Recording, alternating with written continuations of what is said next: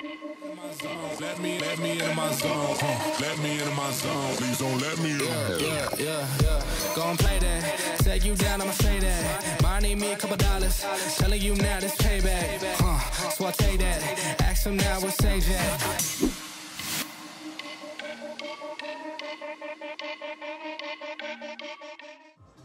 Evening all, and welcome once again to a warm and sunny Sheffield, and of course this, the Fightzone Arena. It's been our home from the start of this great adventure, and it is our home for one final dance. Sadly, the car park will be no more as the Fightzone Arena after tonight, but it's been a cracking ride thus far. Each and every Friday we've been here to bring you brilliant boxing bouts, some really competitive action, and surely in and amongst all of that, a contender for the fight of the year. If you've been with us from the start, welcome along once again for one final time here in Sheffield for now. But if you're new to Fightzone, here's a taster of what you've been missing the last few weeks.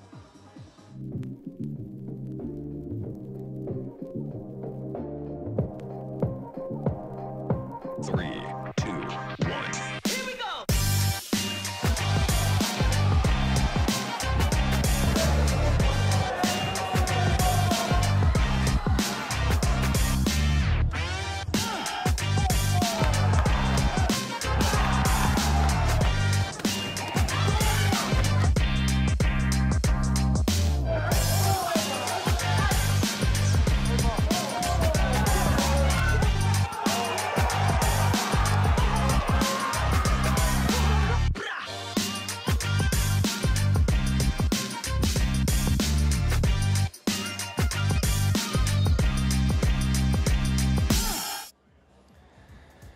What a brilliant 6 weeks we've had at this purpose-built Fightzone Arena. Today then, the last of our shows here before we head out on the road, both domestic and international shows coming over the weeks of July. And we've got a cracking card in store as well to say goodbye for now to Sheffield.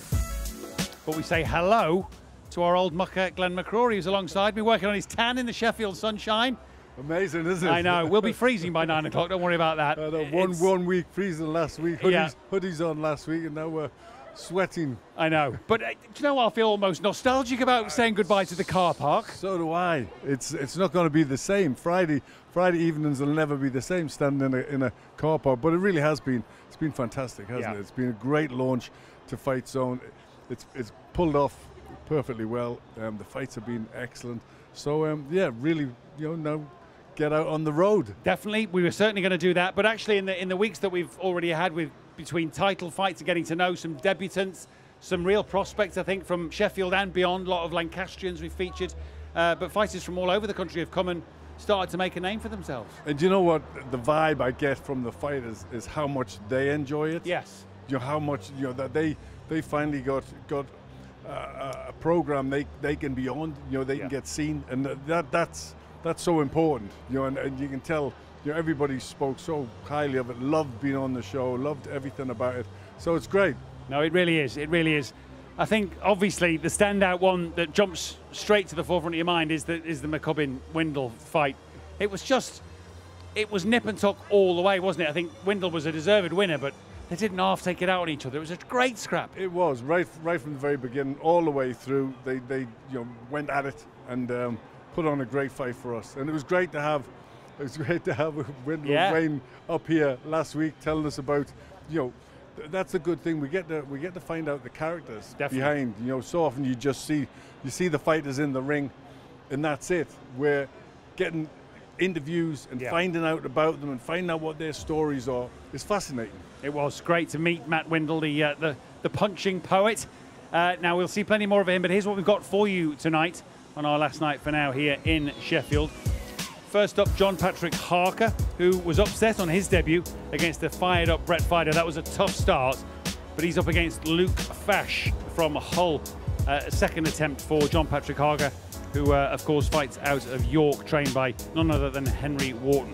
Rhys Edwards doesn't need much introduction. A Fightzone debut for the unbeaten Welshman. He'll look to go 11 fights unbeaten. He takes on the very durable and skillful, I should say, Jamie Quinn from Stockport.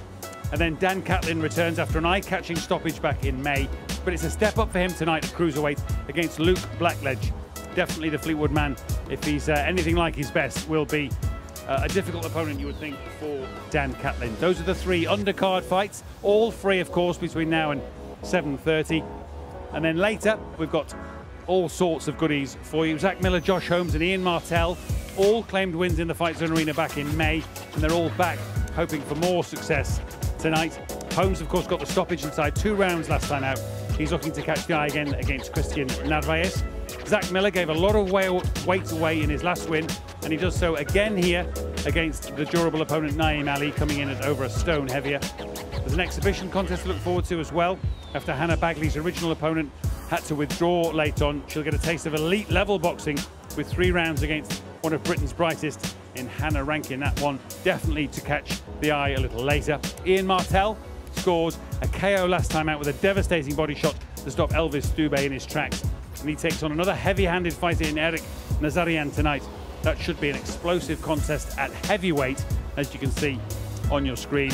And then top of the bill, headlining tonight, a hero's welcome for Jack Massey, one of the country's top cruiserweights, who has joined Fight Zone.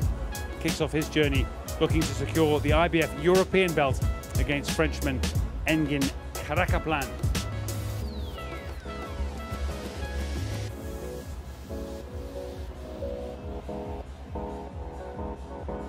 So all of that to look forward to, and the thoughts of Ant Crawler, who's made it over the peaks to join myself and Glenn. Nicely decked out as usual. Got your summer threads on. Mate, we have, mate. Needed another glorious night here at the Fight Zone Arena. I know. The last one. Me and Glenn just been getting nostalgic about it. Emotional. It's no, I don't know what's been said, but it's this has been turned into a special little place. Yeah. I mean, I was joking about it with Don McGuinness the other day. It's a mix between the Beer Garden and Caesar's Palace car park. But no, we've saw some great fights, and I'm sure it won't be the last we see the Fight Zone Arena. It might be my favourite car park, Glenn. It just might be. It certainly is. You know, I mean, they've done it up so well. I mean, the planning that's gone into this, and you know how much you know they've had to arrange it. It's brilliant, and it's been great to be here. It really does give you a sense of occasion. You know, I think the fans have been great, lapping it up. So no, we'll miss it. We will. Some names that will be becoming a little bit more familiar back on show again tonight. Josh Holmes, Dan Catlin, Zach Miller, and Ian Martell. RHYS Edwards, obviously one that has really already made a name for himself, but it's his first go to impress the Fight Zone viewers. Yes, no, it's another great lineup. I know some of the lads personally. I just saw Zach Miller in the back there, obviously a local lad. Very good coach, my mate Steve Maylett. Josh Holmes, super talented. And Jack Massey, obviously we know well, but the other lads you mentioned, I think you just mentioned there, Martell. Yeah. It was impressive last time out. Dan Catlin, I'm looking forward to seeing in action. No, I think it's a great lineup, and obviously Jack Massey, main event. He was sparring a lot with Jose Burton in the gym in Bolton, and he's looking really well. Yeah. And actually, first up, John Patrick Harker, trained by Henry Wharton. We've talked a lot. Great to see him back out. Yeah.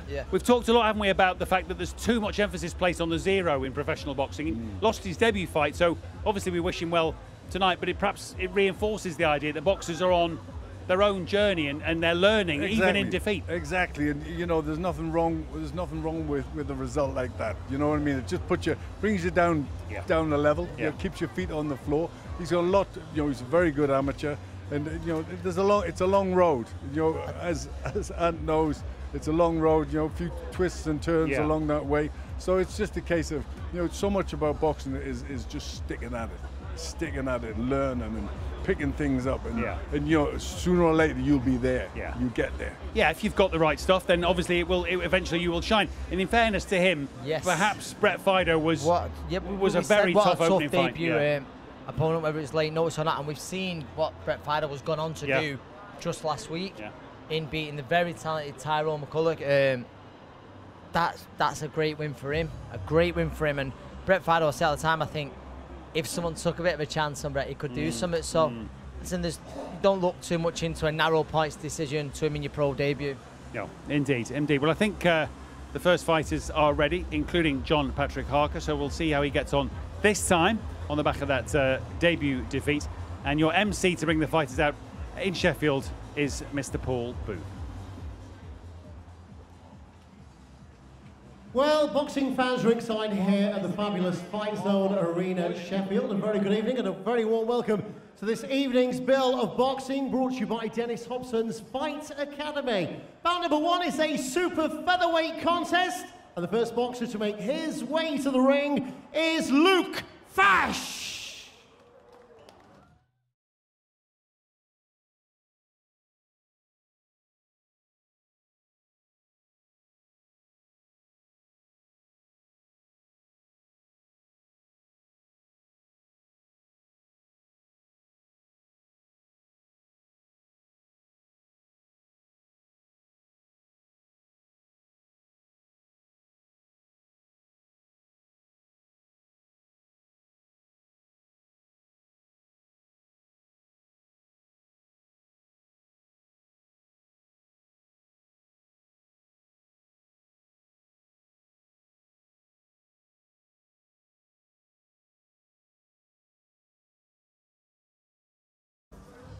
On his way now into the Fight Zone arena, making his way to the blue corner from York, John Patrick HARKER.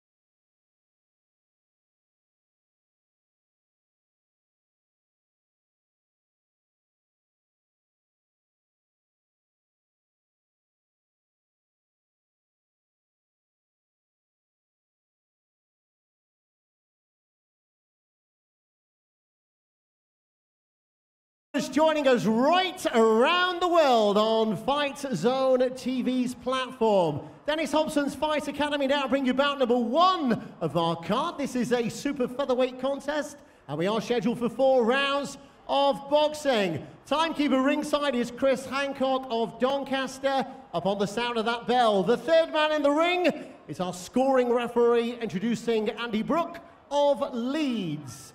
Boxing out of the red corner, he's wearing the black and white shorts this evening. On the scales officially, at 8 stone, 12 pounds, 14 ounces. He has 2 career victories to his credit. He boxes out of Hull, introducing Flash Luke FASH.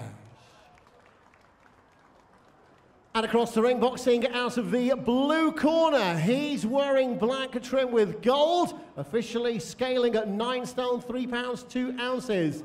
1 fight as a professional, resulting in defeat. He boxes out of York, introducing John Patrick HARKER.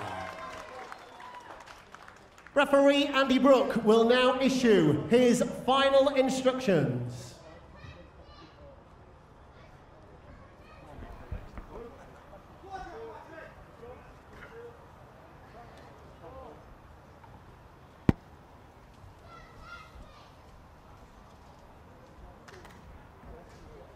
Seconds out, round 1. So here are the first contest of the evening at the Fight Zone Arena. Here, Fight Zone, your new home of UK boxing. And we have John Patrick HARKER from York in just his second contest against the very experienced Luke FASH, who is entering the professional ring for the 65th time tonight. And the black shorts with gold trim of HARKER, who, well, he has a point to prove. The first fight of his professional career, the debut, did not go his way, didn't go according to plan. He got in there with Brett Fido, who's done it to many, did it last weekend to Tyrone McCulloch. He shocked HARKER and his team, really put it on him. It was a very, very tricky debut for HARKER, who quickly, that was just a couple of weeks ago, has the chance to turn it around. And alongside me for the first 3 fights here on Fight Zone, before the subscription comes into play as HARKER goes to work, is heavyweight returnee Dave Allen. A couple of fights in the diary, I think, Dave, as well. Yeah, got a few in the diary. We've got one coming up next Thursday, then we've got three lined up for the end of the year. But it's nice to see John Patrick HARKER back in action. Great from his manager, Kevin Murray, I think his manager is unbelievable to get him out again soon after his debut like that. You know, obviously probably feeling a bit down, but the Fido defeat, you know, after Fido beat McCulloch, it just shows level that Fido can operate at. So it's nice to see him back out again. Losing to Fido, there's no shame in that. You know, he can rebuild and start again. But you lose to Luke FASH, it's game over. So he needs to win tonight. Yeah, a bit of pressure on his shoulders, and Fash is a very good operator as well. Of course, he is one of these excellent road warriors. Yeah, Fash can fight. He's not been stopped for over 5 years now, you know, and the people that have stopped him, Jeff before, we've seen how good he is. Andrew Kane, I've seen, is a very good fighter. So, you know, Fash can do it. The first round, we see he's clever. He's by far the naturally smaller man, and he's losing the first round, but you can see that he can definitely look after himself. Good work to head and body there from Harker. Has settled down, as you say, so important for him to get that defeat and the disappointment of that when he, you know, done a few tickets and all the pressure from your debut, but he's exactly where the scene of the crime, if you like. He's back at the Fight Zone Arena. Beautiful weather tonight as well, nice and warm. And the evening building nicely as we have this very unique atmosphere, but for the final time, the Fight Zone Arena will be no more after tonight. Yeah, I'm very sad about that, Dom, to be honest. It's one of those interesting backdrops I've seen for a boxing venue. It's lovely, and nearly as lovely as John Patrick Harker's opening round here. You know, he's won this round. I'm sure he'll back to score now a lot more confidence than he had when he started the fight after his debut a few weeks ago. Put together some nice punches. Fash is making him miss. Fash is a good old pro. He's very good at what he does, and that's a good round for Harker. Well, I'm sure that's settled him down after that tough start to his pro career. He was a decent amateur as well. We can just hear a little bit in the corner there, because Henry Wharton, of course, a legend in that part of the world, and of course beyond, a 3-time world title challenger, got in there with the very best, didn't he, Wharton? So he's got a good man in the corner, and as you say, Kev Marie, the manager, but he settled down well in that round, Harker. Yeah, I thought he boxed really well. I thought he boxed well against Fido. You know, the Fido fight was close. I think I personally had a draw on the night. He boxed well against Fido, you know, and Fido, like I said, the McCullough result just shows what kind of level Fido can operate at. So Harker, for me, you know, tonight's the fresh start for him. He impressed me there. He boxed really well. But Fash, as we said, 64 fights. You got to know your way around there, and you got to be tough. You've got to be clever to survive 64 fights in this fight time. So good start for both men, really. You know, they both got jobs to do tonight, and they both started off really well. Of course, if you haven't already subscribed to Fight Zone, get the app and go via the website. For $4.99 you get live boxing every week. We've had some cracking bills. Looking forward to plenty more coming up over the summer as well. The remainder of this month, shows in Malta, in Scotland, going on the road to London, Cardiff, Liverpool. Harker puts his shots together nice, you know, he's quite fluid. He puts them together really nice, 3 or 4 at a time, head and body. The only time I worry about Harker is when punches come back at him. He seems to stand up a little bit tall, and he backs up in a straight line.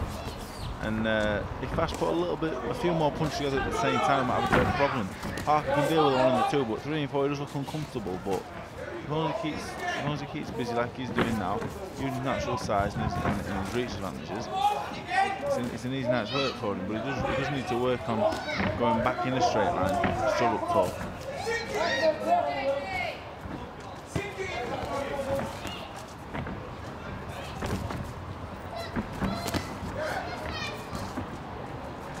Does look quite a shot Harker though, but doing 4 rounds only a matter of, my maths is usually quite good, 4 weeks ago. You know, 4 weeks ago, he does look a lot sharper tonight. You know, 18 months out is a long time to be out of the ring. The last time his fight was 18 months ago, so he does look much sharper tonight. Whether that's because Fash is not throwing any punches or not, I'm not quite sure, but he does look quite good. As you say, so much pressure on him really to right those wrongs from the first fight. Not that he did much wrong, he's just, as you say, Fido was... He'll have been terrified tonight. He'll have been terrified. You know, you lose your first 2 fights. Where do you go from there? You know, you don't want to say career over because he's a young man, he's got a talent, but there's a lot of pressure riding on tonight, and it's about getting the job done. You know, and he's doing it in a good fashion. But I like Fash. Fash this is the first time I've seen Luke Fash, and he's a very good fighter in the way of corner. He's good at what he does. I like him a lot. He's good at Jamie Quinn, though, obviously. Well, you are his biggest fan, Jamie Quinn. You'll be seeing him a bit later on. Don't worry, he's back. He's only run the fan club. There's only me in it, but I run it. He's only had 1 week off away from Fight Zone, the arena here, but he is back tonight. Of course, plenty of action to come, but at the moment, there's Fash. I'm liking a bit of success to the body. He's trained, hasn't he trained? And I think you know when these journeyman types, the fighter kid that's 3-4-0, they don't want to beat him because they might not get any more work. You look at Harker 0-1, you think, you know what, I'll beat him, and the kids that ring the phone, go, you were no good anyway, I'm bad box, you can still beat me. So these fights, for the kids that are 0-1, that have that unfortunate first experience in the boxing ring, these can be cut lights, and Fash just seems to be fancying it. Harker, for me, he's got good boxing ability, he's fluid with his punches, he does everything nicely. I think he may like a bit of physical strength, and I think Luke Fash is feeling that, and he's starting to have a little bit of a go. He's eyeballing him, Dom. As you say, he's got a fair bit of ambition about him tonight. Boxed recently. Adam Mohamed's a good fighter, very good fighter with Frank Warren, very good fighter. He's a good fighter from Leeds. Matt Craddock, my mate from Birmingham. You've been there with some good fighters. You know, the kids that are sort of very good fighters. He can fight fast. I think there's 2 rounds up Harker, but these last 2 rounds will be interesting. Fast started to fancy a little bit there. And I think he's thinking, you know what? I've done these 4 rounds 60 times. You know, and he's definitely a very physically strong man. So the 3rd round will be very, very interesting. We'll see which direction the fight's going to take from here. Well,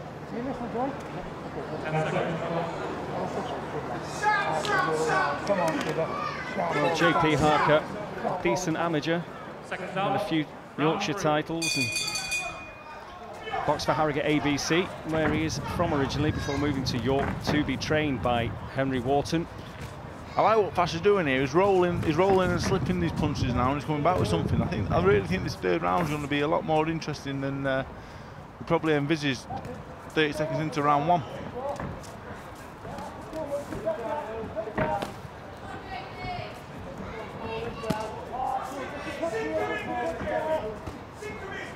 You can hear the instructions to sink him in, JP, from the Harker corner. I wouldn't be worried if I was Harker. I wouldn't worry about trying to hurt this man. I don't think Harker's the biggest puncher. Don't be trying to hurt him. Just hit him and move. Jab, move. You know, get your shots off and get out of there. You don't be standing up there with Fash. It's giving him a bit of confidence when he stands over him, because Fash probably is the stronger man. It's giving Fash some confidence. If I'm Harker, hit him. Be like a little wasp, in and out, sting him, in and out. Pick the points up. He's got caught with a few punches this round. Fash is really, you know, Harker's on the front foot and he looks the busier, but if we're talking punches landed, there's not much in it. Harker needs to get back to his boxing now. Try and get Fash in the back foot. He's got Fash in the back foot, this is easy. Because he's got the natural advantages with size and his reach advantage. He's got to be pushing Fash back. The job's half done. When Fash comes forward, he lets Fash roll forward and use his strength and swing the shots in, make him look, he looks busier. Certainly Harker on the front foot and trying to dominate centre of the ring, as Fash then moves forward himself as well.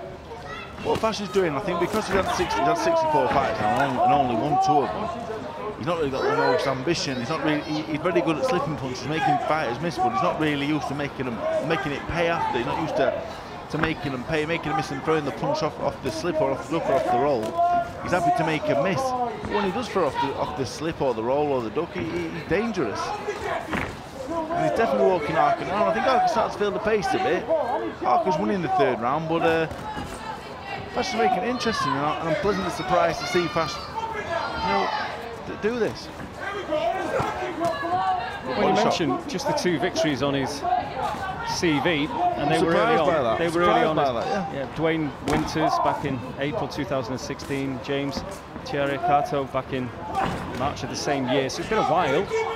I'm surprised. He's definitely got ability. He's definitely not. I think this fight's been made at super bantam feather, but you know, you can see he's probably not a super bantam or a feather, is he? Yeah, this one at super feather tonight. Definitely not a super feather then. Neither man operating really at their true weight this evening for this 4-rounder. It's a good fight for Harker, because Fash is making him miss. You know, he's coming back with the odd shot, making him think, but he's not doing enough to win the round. So that's another Harker round for me. 3 rounds up, and he's 3 minutes away from his first professional victory.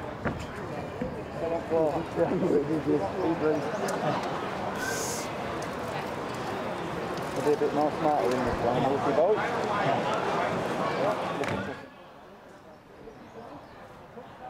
Well, Harker catching that right hand from Fash there, but after dominating really with the jab in the early stages of that round.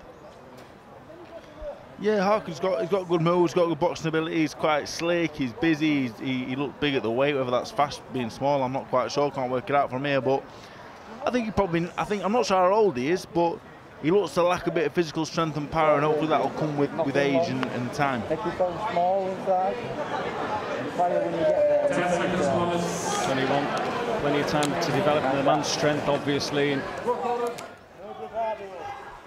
Seconds out for your fourth final round.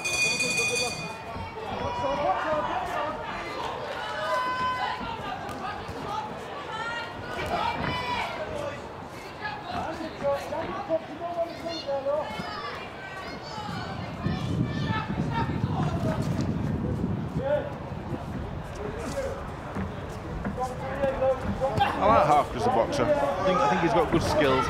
I think he watched a lot of the Mexicans. I'm not surprised if he watched a lot of Marquez and Chavez. You can see that he leads a lot with the left uppercut. I think he's been watching a lot of the old Mexicans, not the old ones. The night for me, they're old. I'm telling you, young man. But you know, the Barreras, the Morales, the Marquez, the Chavez, he leads the left uppercut. But like you say, at 21 years of age, I think he's just lacking a bit of that strength at the moment. You know, and the likes of Luke Fash, Brett Fido, you know what Fash might lack in size here, and maybe Harker's skill and amateur pedigree, he makes up for that brute strength of being a man.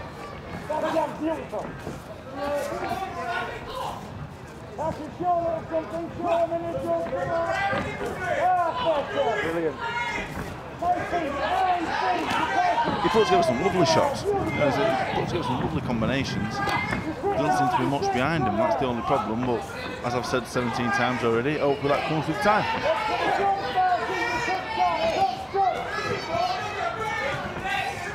But I'm sure you just want to get that arm raised at the end. That'll be the main thing, of course. Just get the W in the column and crack on. I'd be happy with this. I like Luke Fash. I think Luke Fash is a good opponent for lots of fighters. Have I got any super feathers? Have I got any super feathers? Not sure I have. But if I have, I would love him to box a man like this. You're going to learn a lot from it. I'm a big fan of Luke Fash. He goes in my top 10 journeyman list, and I love a journeyman, as you know, and he's right there with the best of them. You've got an ever-growing stable, haven't you? So just get out there and find a super. Well, I wish I managed all the Luke Fash and Jamie Quinns. I'd be a millionaire to box every week. Edging towards final stages of this 4-rounder. The crowd getting behind Harker's every The only thing I don't like about Harker is he leads with the right hand, and it's not even a good right hand, it's just a bit of a flick. And when you find a good man, a bit sharper, a bit fresher, a bit hungrier, he's going to come over the top of that lead right hand when you throw it like that. And when you box this kind of level of opposition, you can get away with it, but you don't get away with that when you step up. He's just done it there again, Dom. Did you see it? Come over the top of that with the left hook, sit over the top of the left hook. He's got to stop leading with that right hand. It's not even a proper right hand. But apart from that, Dom, been impressive, and I'm really glad to see him get his win. And great night for him. Good work from both men. And he has landed a couple of right hands in this 4th round, certainly Harker. He's leading with it, it's just a bit of a slap. And there it is, he hears the final bell, and I think it's going to be a better night at the office for John Patrick Harker tonight after the debut against Brett Fido did not go his way. That was a close fight, but Dave Allen, score that for us before the referee does the honours, Andy Brook. I think 40-36. I don't think that does justice to Luke Fash's effort tonight. Put a lot of effort in, he tried. He's a good fighter, Luke Fash. He's good, he's very good at what he does. For Harker, I think with age and maturity, we've got a good fighter here. He's a good fighter, he's got good skills. He's long and rangy. I just think he lacks that physical strength and power, but at 21 years of age, you know, I think that'll come, and I think he's got a good future.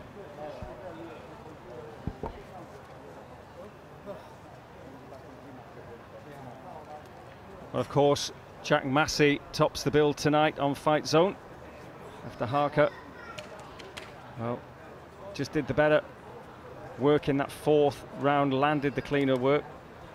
But yes, the return of Jack Massey on Fight Zone tonight against Engin Karakaplan. Ian Martel in action. Hannah Bagley against Hannah Rankin. That's an intriguing one as well. But of course, we now have the official scorecard of the scoring referee, Andy Brook, and it's with our MC for tonight, Paul Booth. The super featherweight contest goes the distance after 4 rounds of boxing. The scoring referee decides the bout. He has it at 40 points to 36 points in favour of our winner. From York, John Patrick Harker.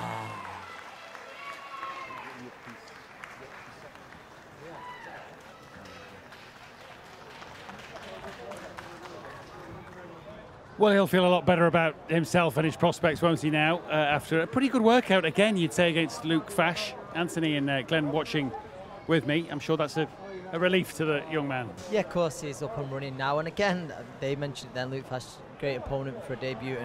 And I thought he'd done well. Like, I think, said again in commentary, it'll take a little bit of time physically to mature a little bit, but he's got nice skills, got a great man in Henry Wharton there with him. Yeah. It's good to see him up and running. Like I said, he's got nice skills, Karka, and it'll just take a little bit of time. Like you say, don't look too much into the debut. He can box, he's got skills. It'll just take a little bit of time physically to mature, but he's got a lot of good attributes. Glenn, what do you make of him? I like him. I like his professionalism. He stays in the pocket. He doesn't panic. You can tell Henry's had that. Taught him that, and that all comes with sparring. Just being able to relax, stay inside. Good variety. 21 years of age. I think he'll learn. He'll learn, and I think he'll do well. Yeah, I guess if he's slightly lacking in power at the moment, then he wants to be a bit of a back foot boxer, a bit of a counter puncher, and then he wants to get hit a little bit less. I mean, most boxers want that, don't they? Yeah, he's a little bit upright. He's a bit upright, but that's he's getting caught because he's in the pocket. He's staying right in front of his opponent. He didn't, he looked better than just a two fight novice. He looked more professional than that. When you go into somebody like FASH, then he knows his way around the ring, and he found that out last time when he got pipped. Henry Wharton, they thought he'd just done enough to get that fight, but it wasn't so. But straight away you're learning, and as we've said, there's nothing wrong with getting a defeat. It was very close. We've seen what he's gone on to do with Tyrone McCulloch, so did not like him. What does a taller fighter, who's obviously got there for the advantage of reach and so on, and height, what do they do to avoid being such a too obvious a target, if you like? I think sometimes I'd like to see him move his feet a little bit. I'll get the thing of trying to plant his feet and sink his shots in, which I know you have to do in this game. But I think just use your advantages a little bit more. Yeah. You don't always have to be a static target after you're through. Take that step out, use that reach, and then go again.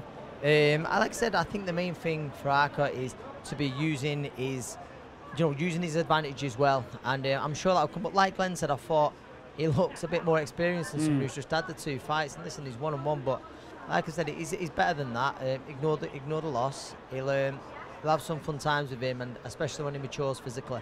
Yeah, well, one presumes that's the influence of Henry Wharton in his corner, that he's got that kind of already quite a seasoned look about his punch variety and his skills. He just needs to slip punches a little bit. You standing nice and upright, but you just need that little movement. You've just got to get into that routine of keeping that movement. That also, if you shrug your shoulders a little bit, it keeps you nice and loose and relaxed.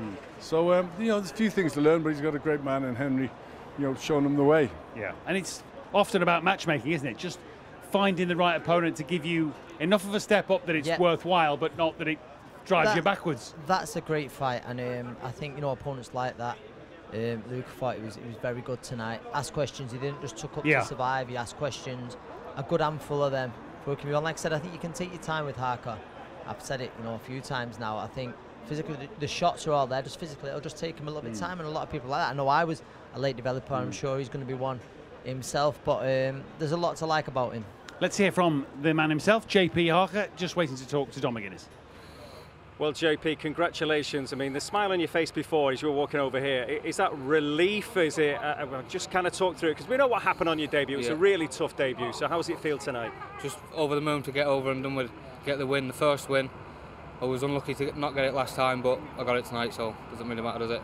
Yeah, but having a debut against Brett Fido, and you've seen what happened last week with Brett Fido as well with McCulloch. So again, that was a really tough one. But it was. It's great that you've got out so quickly, because the last thing any fighter needs is to dwell on that after you've made your debut. It's not gone your way. Kevin Marie, your manager's done great to get you back here, out here on Fight Zone. It's the scene of the crime as well. Yeah. So it adds something special to it, doesn't it? Yeah, it does, yeah. So as soon as I come out the ring last time, he said to me straight away, he said, I'm back out on the 2nd of July. Literally within 2 or 3 minutes, he told me that I was back out. So obviously I got to say thanks to him, and hopefully I get out soon again. And you're in there again tonight with another tough operator in Luke Fash. He's tricky, he's very experienced, he knows what he's doing in there. How did you find it? I found it all right. He wasn't really going anywhere when I was hitting him, but I was just trying to get my jab out and just trying to get the first win. That's really what I was wanting tonight. I didn't really care about the performance, I just wanted the win. And that's what it is, isn't it? Yeah. It's all about that now. So now you've got that out of the way, you've got the debut out of the way. Yeah. What do you want to do now? I mean, this Fight Zone Arena, unfortunately, is no more. You can't come back here now, it's the final night. It is. I'm going to get straight back out to Kev as soon as I get back out here and see what the plan is. Have a chat with them and see where we're going from here. Well done tonight. Thank you very much. All the best. Thank you.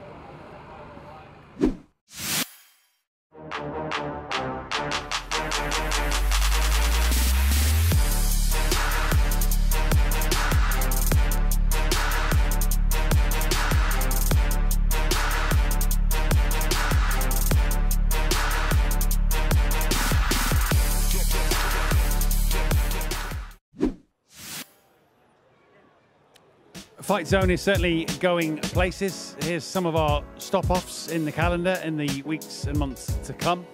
We've got a fight show from Riga in Latvia later in the month, and we'll be in Malta before July is done, and indeed up in Hamilton in Scotland. York Hall, of course, well known to boxing enthusiasts in early August. We're in Bolton then in the middle of next month before we're back in Sheffield, albeit not in the car park, at the end of the month on the bank holiday weekend at the end of August. So lots and lots to look forward to, including then further on into the year fights and nights in Liverpool, Manchester, Leicester and beyond. So a good chance to catch up with Kevin Marie, of course, manages a lot of the fighters we've seen here on Fight Zone, so he's dropped by for a chat. How are you? I'm hot. It's a lot warmer out there than you think. I was in the corner there and I had to move and get in a bit of shade. It's a lovely night tonight. Yeah. Really happy with what you saw from JP? I am, and from a selfish point of view, I'm relieved and happy. I mean, that's haunted me for a few weeks because he didn't deserve that. He deserved a lot of praise for taking the fight against Brett Fido.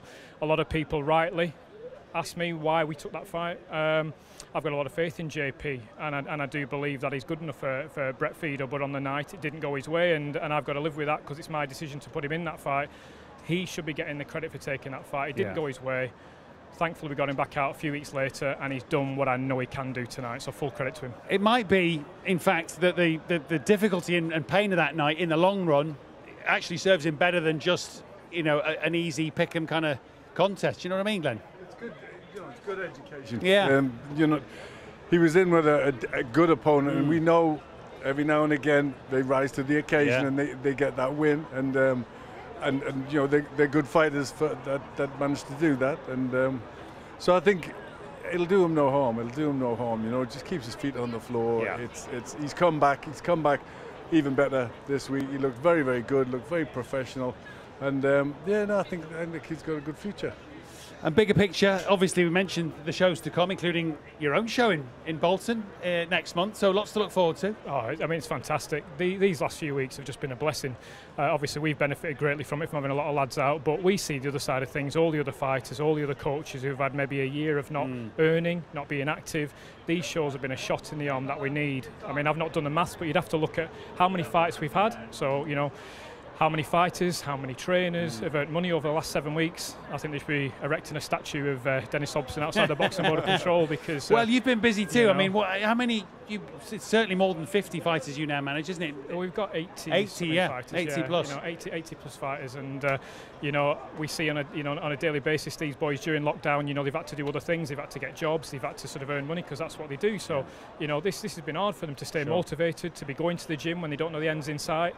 And this has been just a rocket. Listen, it's obviously been a tough year and a bit for everybody, but obviously those that are in, if you like, the kind of performance businesses like boxing, it's been awfully tough because it's just simply been very limited as to what has been permitted.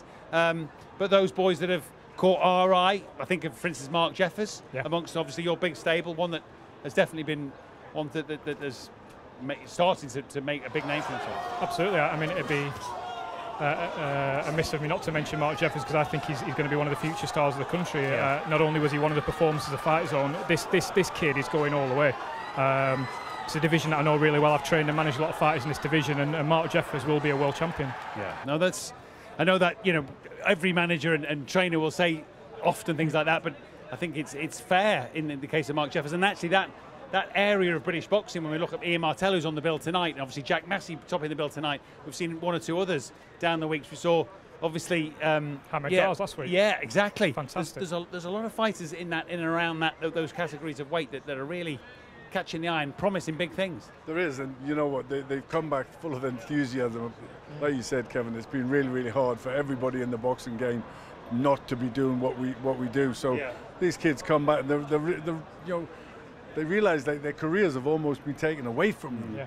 So you know, you imagine how much they want it now. You know, if they weren't fully committed before, they are now, because you know it almost got took away from them. Yeah. So it's great to be back.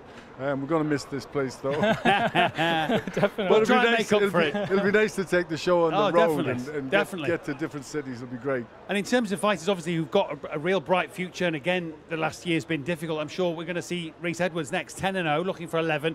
Again, from his amateur career, his early signs as a pro, he's talking about world level, and why shouldn't he? Yeah, he's a very classy kid. He's been warming up for quite a while back there. I think he's planning a really sort of explosive performance, and I normally notice that by how quickly they start warming up, and he was warming up, I think, even before us in the first fight, so I expect him to come out tonight and put on a real fast, good performance tonight. Excellent. Look forward to it. Nice to see you. Thanks for dropping by, as always, and we look forward to Bolton and obviously the weeks in between. 6 more wins tonight. Someone's got to win. Someone's got to win every fight, including obviously now RHYS Edwards, and to get him and his opponent out once again, back to your MC, Paul Booth.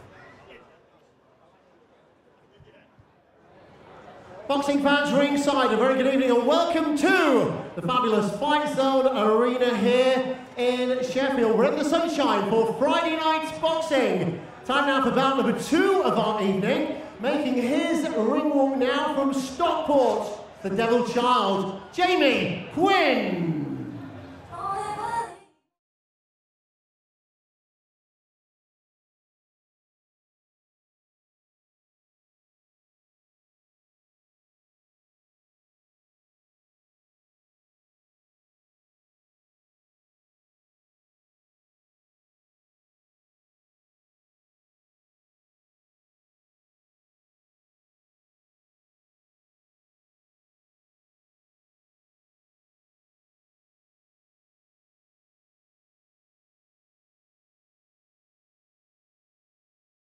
To make his ring walk, bringing with him a perfect professional fight record, RHYS Edwards.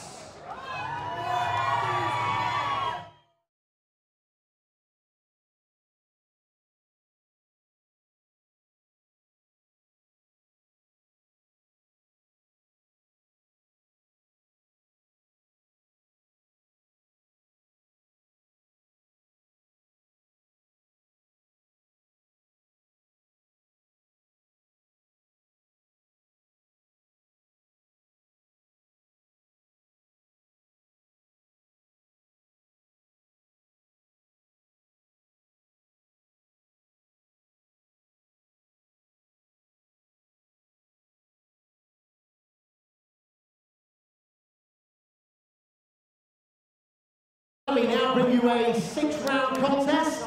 This bout in the lightweight division. Timekeeper on the bell is Gary Grennan of Burnley. Upon the sound of the bell, our scoring referee in charge of this contest is Darren Sargentson of Manchester. Boxing out of the red corner, wearing red trim with black this evening, 7 career victories to his credit. Scaling for the bout at 9 stone 8 pounds 4 ounces. He boxes out of Stockport, Greater Manchester. Introducing the Devil Child, Jamie Quinn. And across the ring, boxing out of the blue corner. He's wearing the black shorts trimmed with gold. Scaling for the contest at 9 stone 2 pounds 2 ounces. His professional fight record is perfect. 10 visits to the ring, 10 victories, 4 going inside the scheduled distance. Boxing out of Penrhyn, South Wales, introducing the undefeated RHYS Edwards.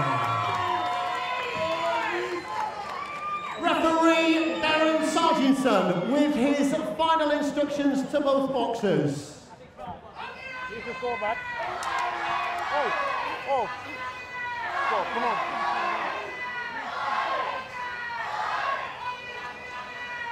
Seconds out, round one. So on to this 6th-round contest. Lightweight tonight, of course. Rhys Edwards would normally campaign a bit lighter, wearing the black with gold trim, wearing the Welsh flag there as well. He's from Pennygraig in the Valleys, South Wales, against the very familiar sight in the red shorts and black tassels of Jamie Quinn from Stockport, that's made the Fight Zone Arena here pretty much his home. He's only missed one weekend, that was last weekend. He's been as ever present as Dave Allen alongside me. I like watching Jamie Quinn when he boxes the good lads. Rhys Edwards 10-0, very good amateur, 2 British, 5 Welsh, bronze in the New Commonwealth Games, went to the World Championships, 75, 60 wins, started boxing 9 years old, was world's youngest pro. And tonight, with your notes telling me that, I know that it'll bring out the best in Jamie Quinn. Tonight we'll see Jamie's real. We'll see a lot of skill out of him. He'll have to be clever. He'll have to use all his tricks. He'll have to use a jab. So I like it when Jamie boxes the really good fighters, which Rhys Edwards is. So I think we'll see a good contest here. As you say, he's a real prospect. Edwards, really well rated. He was the youngest ever professional in Wales. He's highly ranked amateur, of course, and plenty of honours. Yeah, you can see he's good. He's good. He's got good reflexes. Puts the shots together nice. He's got fast hands. You can see he's got a little bit about him. He's only been 6th round twice, so with the 18 months out, it'll be interesting how he approaches this. Was he going to try and get Jamie Quinn out of there? He's going to try and get the rounds in? I'm not sure. We'll see.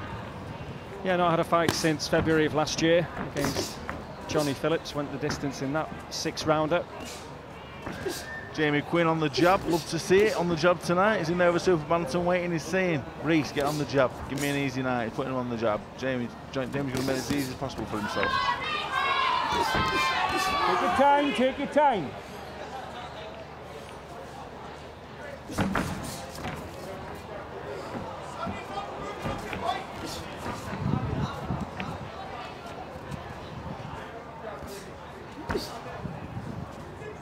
Good snappy work still from Edwards, who's brought a few with him tonight. All the fighters have done really well with the tickets, and Edwards no different. It's a fair journey from South Wales. Keep touching away, keep touching. He's got fast hands, he's got very fast hands, but with Jamie Quinn's not giving you nothing. Look at him, he's different tonight. We've seen him in weeks gone by with his hands down, you know, doing all the rest of it. Tonight he's got his hands up, he's using his jab, and you know he's not being as defensive, because when you just on the ultra defensive all the time, that invites pressure, and you don't want to do that with this man. He's a good fighter, and the fact that he's a bit small, he's a bit nippy, he's fast and sharp. So don't switch off. Don't switch off. A different Jamie Quinn tonight. And a good opening round in our 2nd contest here on Fight Zone. And a very seasoned man in the corner giving the advice to Rhys Edwards. Gary the Rocket Lockett. Well, I remember Gary. I actually remember Gary for watching Kelly Pavlik. Yeah, that was his last fight. And Kelly Pavlik was an unbelievable fighter, one of the best middleweights of the last, I don't know, what would you say, 20 years. I'd love to watch him with a Golovkin. Imagine Pavlik Golovkin. Unbelievable fight. You don't think Pavlik's as good as Golovkin? I didn't say a word. I was looking at the replay here that you should be looking at. You look very confused there. Pavlik. Even Crowler's not agreeing with me. I can't believe it. Remember the job he did on Jermaine Taylor? Did a great job on Jermaine Taylor twice. And Jermaine Taylor did the job on Hopkins twice. Anyway, very good round from Edwards there, I agree. Touching him, Sam. Second down, round 2.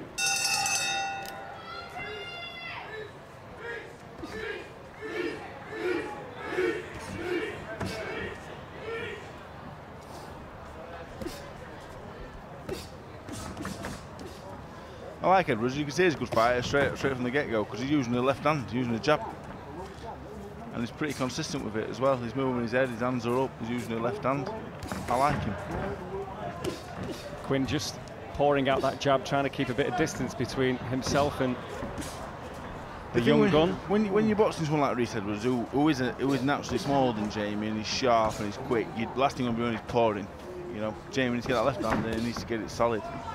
I'm not sure I'd be aiming for RHYS Edwards' head though, because he's probably not going to hit it. Aim a little bit further down, aim at his chest, aim at his belly, beating something, be offsetting him, don't let it get in a rhythm. If he gets in a rhythm, RHYS Edwards, he'll just punch non-stop.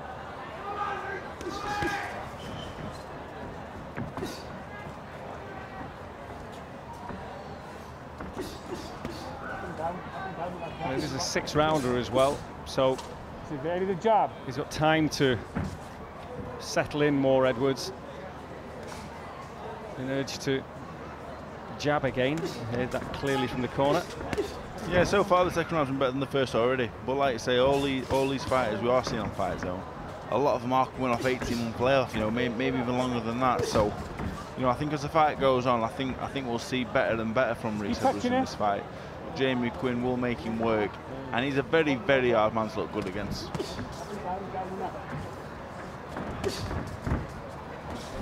Well, he's only 21 years of age, Edwards. Don't be predictable, RHYS. Keep switching it up. Clearly hear the microphone in the corner picking that up. The instructions to Edwards.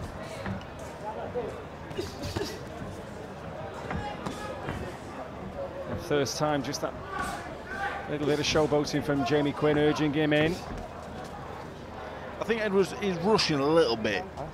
I think we've seen it a couple of times this round now. We've seen it twice in the last 20 seconds. He's jabbing and he's falling over his front foot as he does it. And I think that's because he's just a little bit hasty trying to get in there. He's trying to find a little bit of space behind Jamie's left elbow with the right hook to the body, and he's trying to do that behind a double jab. But the second of the two jabs, he's kind of falling in over it in haste. So just slow it down a bit, you know, and get that jab landing first before you win that right hook to the body there.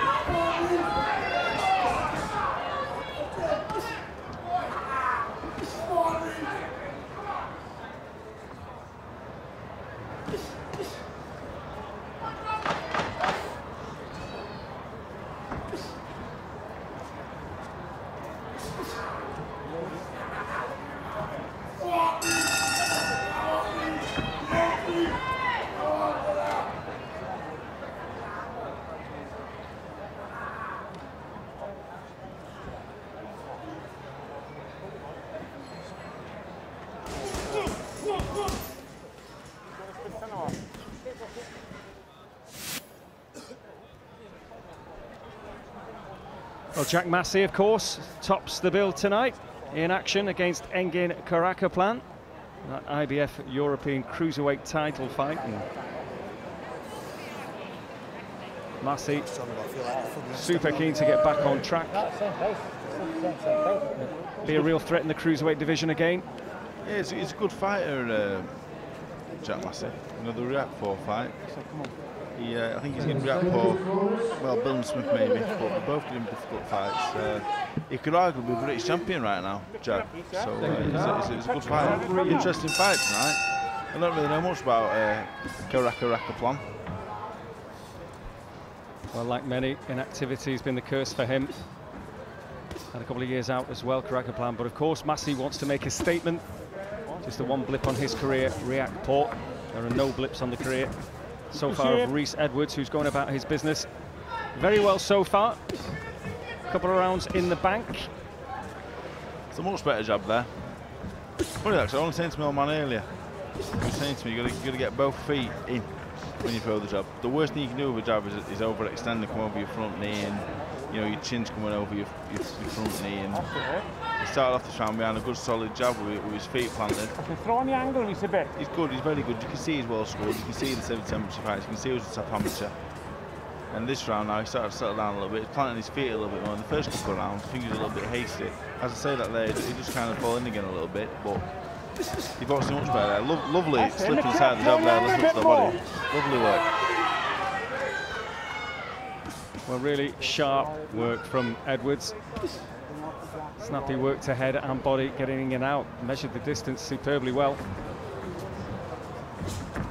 Yeah, he's a good operator. I'd like to see him feint a little bit more, maybe try and draw something from Jamie. I don't think you're going to draw maybe a full-blown punch out of the man, but you know, draw a little bit. You know, try and draw that parry out of Jamie, and maybe throw the jab, feint the jab, draw the parry and come round with the left hook. But looking well this round. He's relaxing more into the fight now. Up it down. That's it. Good. Good. Come on, change the pace from top to bottom.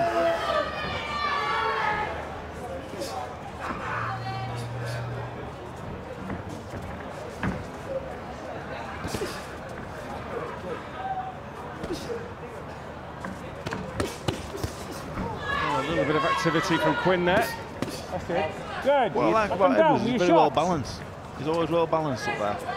The only time he does that is when he brings himself off distance by overreaching the jab. But he's very nicely balanced, and he's got very fast hands. You know, he's caught Jamie out a few times up close with his fast hands.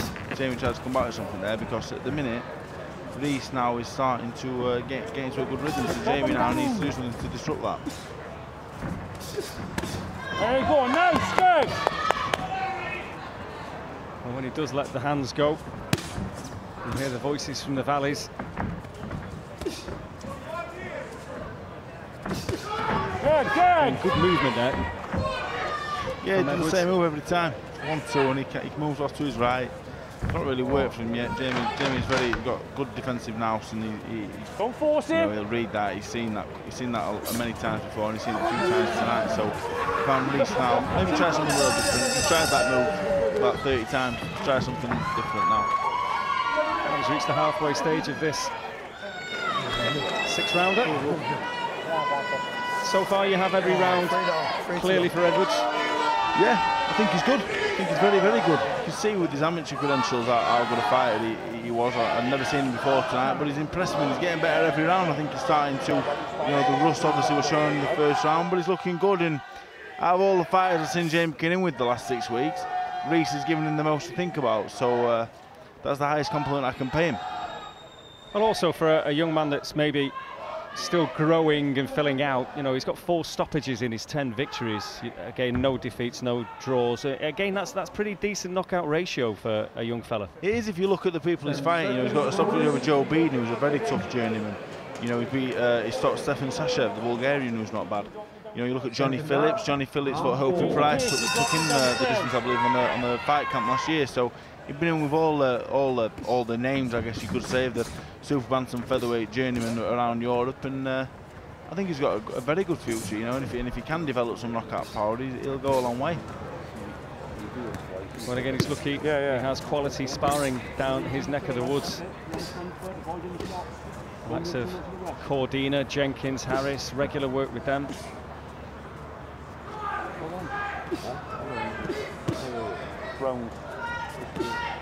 Jamie Quinn doesn't need to spar anybody, does he? He's fighting every weekend. I remember talking to a German a couple of years ago, maybe more than a couple of years ago, and I said, "Oh, do you do much sparring, mate?" He said, "I don't need to. I box every week. What do I need to spar for?"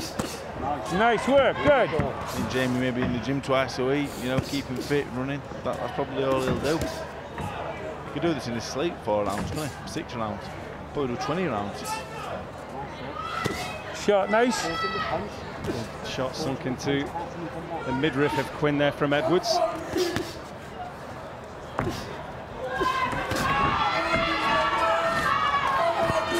Just trying to do his usual, starts playing the odd little game in there, trying to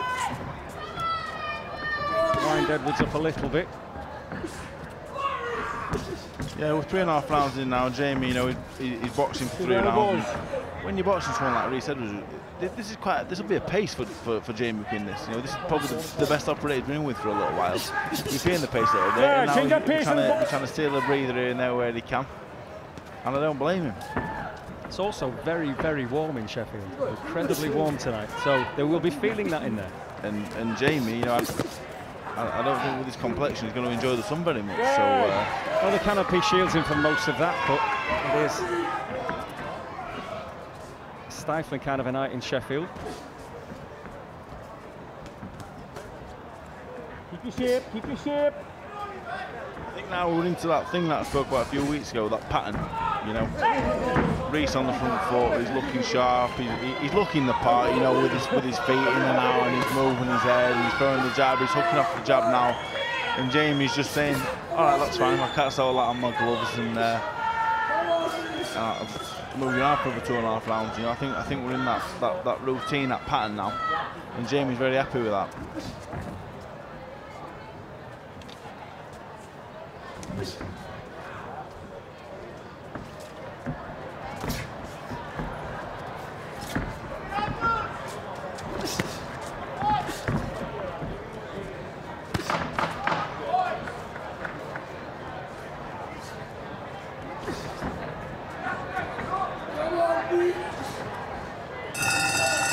Decent defensive work at the end of the round from Edwards' point of view. As Quinn goes back to his corner, Joe Pennington there, as ever. The man with him on the road. But sharp work again in that 4th round from Edwards. Quinn needing all his savvy.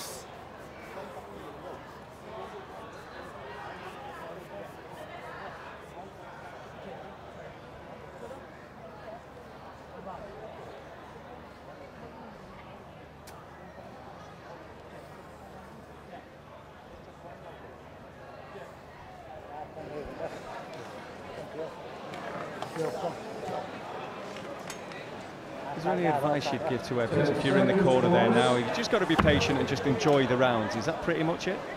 Well, you've got 2 rounds left. You're not going to get Jamie Quinn out of there in a month of Sundays, so just do everything correct. You've got 2 rounds left, do everything correct. Get behind your jab. Don't be getting it for nothing off this man. Don't let Jamie Quinn touch you. Just don't be throwing the jab and stand. I think when you fight fighters like Jamie Quinn, you can get a little bit lazy because you sometimes know nothing's coming back, so you throw the jab and you just kind of stay in distance. You don't move your head, you just stay there because you know nothing's coming back. But eventually you will step up and you'll box someone that will start hitting you back. So you got to do everything correctly now. Do everything correctly now, it'll pay off further down the line. So I'd just like to see him throw the jab, move your head off the jab, move one way or the other, move backwards, move sideways, do something. Don't get lazy now. We've got 2 rounds left. More rounds the better for him at this stage of his career. He's 21 years old, you know, and I think with time he'll develop a bit more strength, a bit more power. He'll go really far, but now he's got to do everything correct tonight, and that starts with a good jab.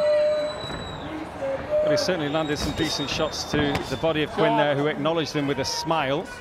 Or was that a grimace? But definitely sharp work from Edwards.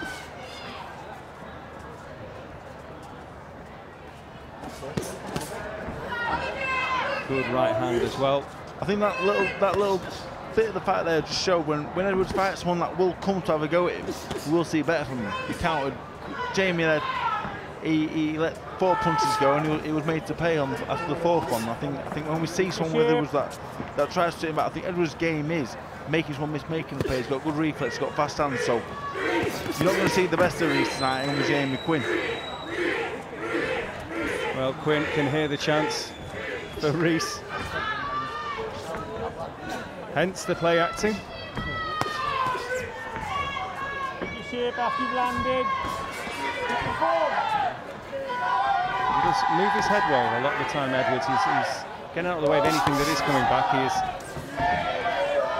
He's using it, he's trying things in there now. When we see him with someone, you know, in an 8-round contest, 10-round contest, with someone that's got some real ambition coming to win, I think we'll see him at his best. He has got good reflexes, he has got fast hands, he's very clever, he's experienced. Open him up, nice. So tonight for me is all about doing everything correct.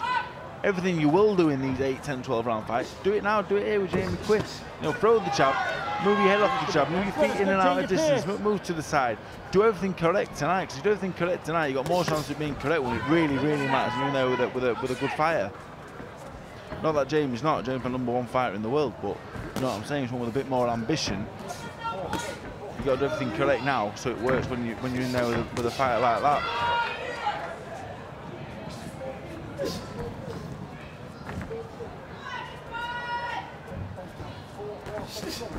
One thing I've not seen from Edwards that I would like to have seen is the jab to the body, you know. With Jamie, he's not giving much away. I'm not sure what the punch count is to sort of run Jamie's head, but put the jab in his belly. They're hitting him with something. The jab to the belly is one of the most uncomfortable punches to receive in boxing. Just punch him in his belly, bring his hands down a little bit. I got it. Everything else in the brief.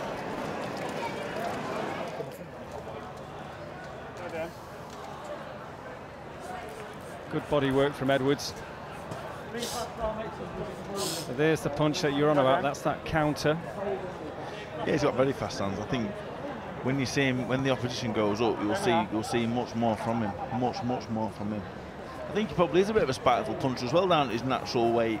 Yeah. You know, when he's, you know, he's probably not the heaviest puncher. I always liken it to, out of all the people I sparred, I always think Tyson Fury is the biggest puncher.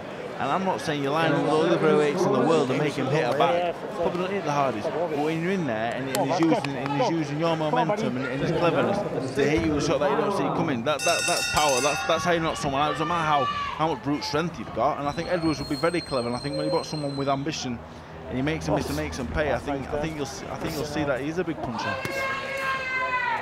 Well, there's a couple of more heavyweights you're going to get in with soon, isn't there? Who's this fella next Thursday? What's this all about? Well, he is the lead singer, Don Brocco. Is he a heavyweight? I believe he may be bordering on the cruiserweight limit.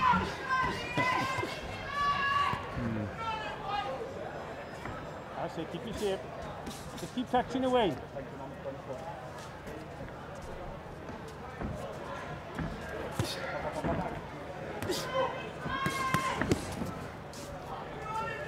Good work from Quinn there. I love him when he just turns it on a little bit. You know, you can see he's got it.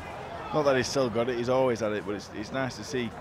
I would love to see him one night just turn up and just say, you know what, I'm gonna empty the.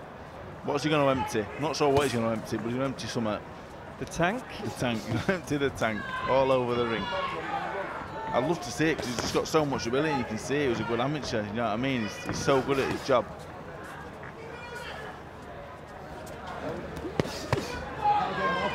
Well, Edwards was an excellent amateur. A couple of British titles, 5 Welsh titles. He won a bronze at the Youth World, the Youth Commonwealth Games. Went to the World Championships with an excellent record. 60 wins out of 70 amateur fights, which is very good going. And he's doing well in this 6th and final round, picking the shots well. I've been impressed by him. You know, you can see there's lots there to work with. He's pretty much got everything there, really, to work with, you know.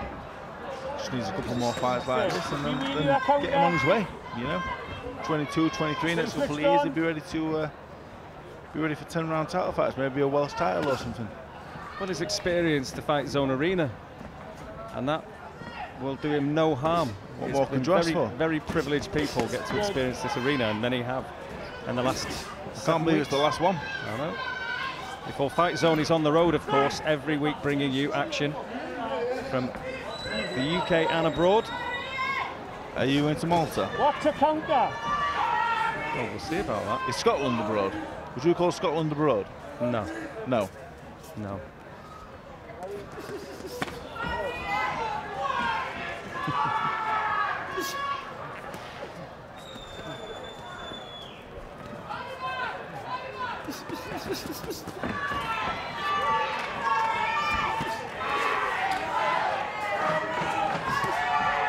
He's trying to end with a flourish here, Edwards, as Quinn plays up to his crowd.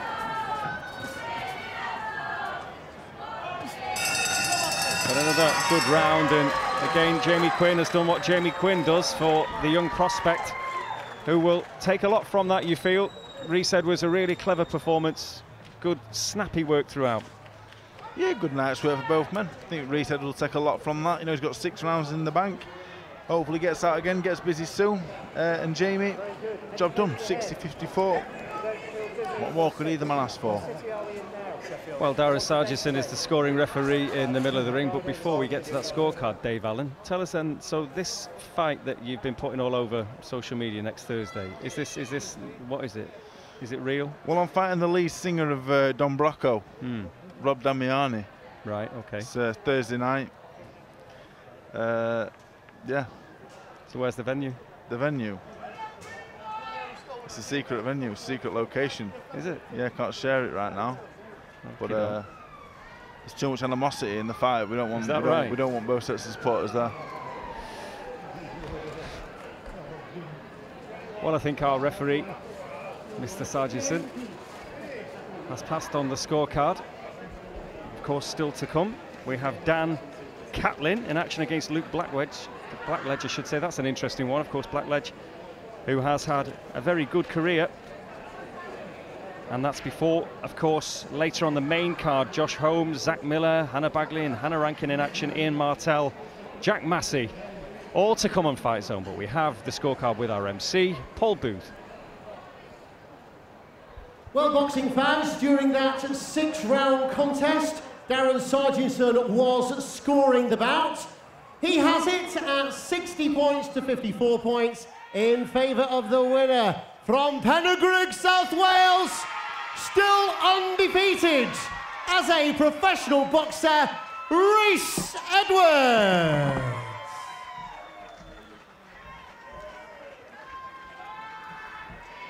(11-0) RHYS Edwards, 21 years young, so obviously already made pretty good strides in terms of the number of fights, fellas, as well as that very good amateur career with titles to show for his feats as an amateur. Looks a real prospect, Ant. It does, yeah, and the Jamie Quinn experience there is past that, and I think, like you were saying there, it'd be interesting to see his opinion on RHYS, but no, I think there's a lot of things right. Again, you can see he's only young. I'm sort of banging on against him, like, but a bit different to Harker. Like, he'll develop that man strength and he'll become much more dangerous for that, but hits the body well, good shot selection. No, I like him a lot. What did you like about his performance there, Glenn? Very good, very good. You can tell he's well schooled. Technical ability is excellent. You know, what I liked was constant head movement, and also he can go up and down. You know, he alters his height, you know, bends the knees a little bit. So, you know, good variety, body, head, uppercuts. You know, really knows his way around the ring. You know, for so young, for just 21, and you can tell by Jamie Quinn, you know, how serious he was. You know, because if he'd made any sort of mistake in there, he's going to get punished.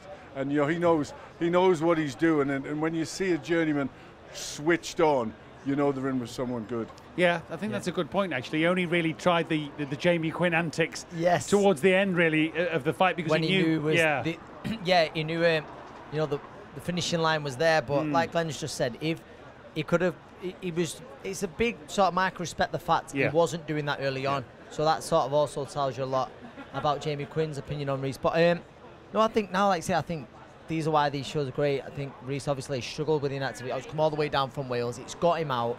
Now I'm sure, like I say, there's no rush with him. The guy will look to get him out, get him active again, and then he can start looking at titles. There's no rush with him whatsoever. But there's a lot to like about RHYS Edwards. Yeah, no, I think for sure. Obviously, now that he's 11-0, you're thinking, well, the next steps should be title fights. But he's too young, perhaps, to be thrown too deep, too early. If you're good enough, you're old enough. Yes. So you know, he's got good people. Gary Lockwood looking after him, knows the game, knows when to let him off the leash, and I think they'll pick the right time. You can look at, like, say, a Welsh title or something like that. A Welsh title. Then, like I say, once you get those 8 rounders, those 10 rounders, then you start looking, you know, assault for the British, your Commonwealth. But like Glenn said, he's got a great man in his corner in Gary Lockett, who's been there himself. We're the world champions. He'll know when the time to let him off the leash is. Let's hear from RHYS Edwards. He's waiting to talk to Dom.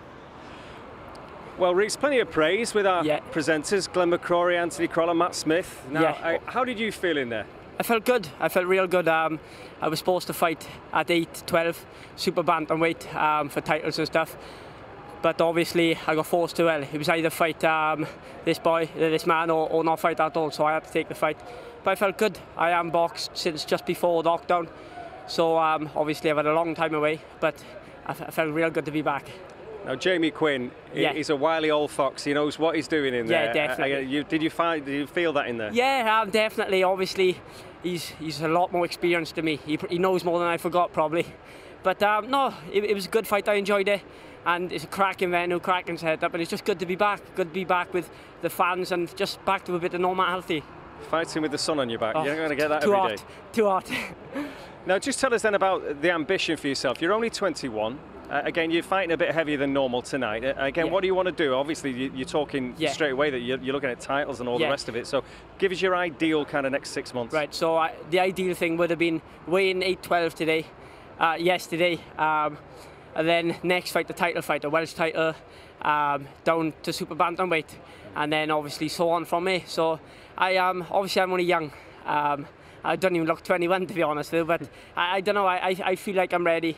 I definitely feel like I'm ready for at least the Welsh title, so that's where I want. I know you've got great sparring down in South Wales where you're from with the likes of Cordina, Jenkins, Harris, and you've got Gary Lockett in your corner who's been there, done it all as well. I get that must give you massive confidence having all those kind of people around you. Oh, 100%.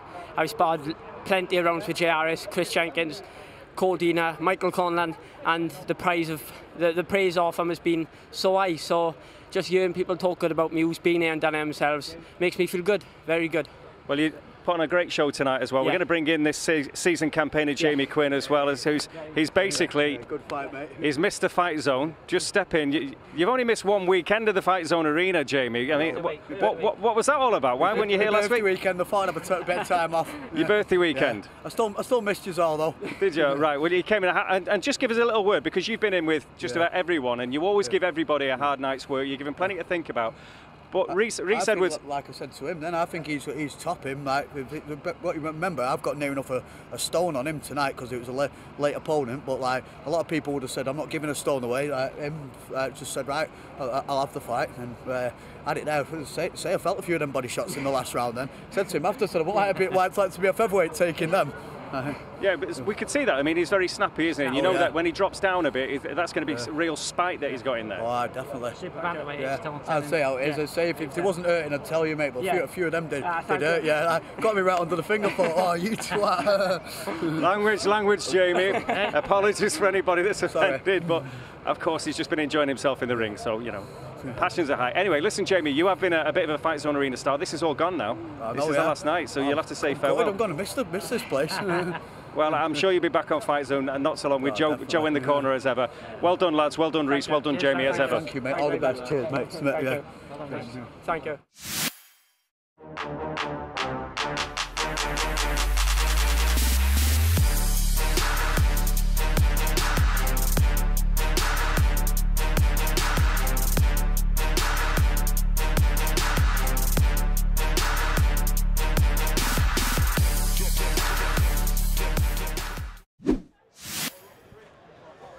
We get it all, don't we, on Fight Zone? It's great to get the insight from Jamie Quinn. Obviously, that's why we don't interview him every week, because he just slips, as well as the odd punch, the odd naughty word, and apologies for any offence taken. But yeah, obviously, the blood flowing and all that. But I think it is interesting to get his insight, and also to hear that at 8 stone 12, yes, super 12, bantamweight, down to bantam at 8 stone 10. 8 stone 10, I beg your so I'd take that back where I think he is ready to let off the leash. Like you said, we mentioned the Welsh title, and I think that's the perfect fight for him next, if it can be made. And not just that, the sparring that he's getting, and by all sounds of it, he's given a great, account of himself.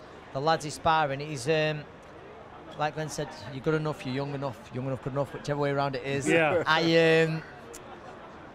I look forward to seeing him being let off the leash, and like I say, it'll be very soon. Well, it'll be a handful of super bantamweight. Certainly will. I mean, also his attitude.